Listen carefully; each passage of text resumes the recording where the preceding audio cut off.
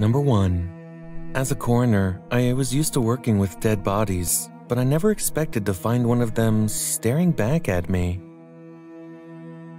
Number 2. I woke up in the middle of the night to find my bed covered in blood, but there was no wound on my body. Number 3. My daughter always talked to her imaginary friend, but it wasn't until we moved that I found out it wasn't imaginary. Number 4. The baby monitor always picked up strange noises, but it wasn't until I heard my baby's voice respond that I knew something was wrong. Number 5.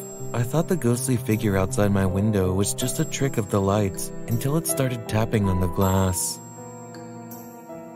Number 6. The boy at the playground always asked to play, but it wasn't until I saw the missing poster that I realized he had been dead for years.